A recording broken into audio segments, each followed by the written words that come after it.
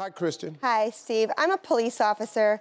Friends and family are always asking me to get them out of parking tickets, speeding tickets. It's getting really annoying. I can't do anything about it anyway. You're gonna have to sacrifice one of them. Sacrifice? Listen, this is how it's gonna work. This is how you stop people from asking you to do stuff. You're gonna have to tell one of them in front of everybody, okay, just give me your ticket, I'll take care of it. Take the ticket home, put it in your drawer. Don't ever take care of it. Tell the people where you work to forward all the mail on this ticket to your house. Yeah.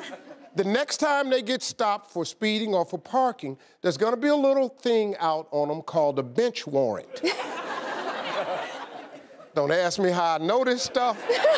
Right off the top of my head. They're going to jail as soon as they get pulled over.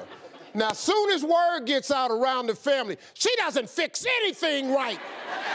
Nobody else asks you anything about the ticket. That's it. That's a wrap.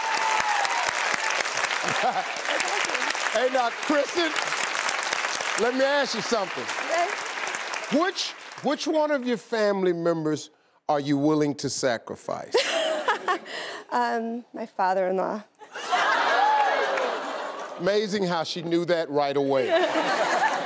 Thank you.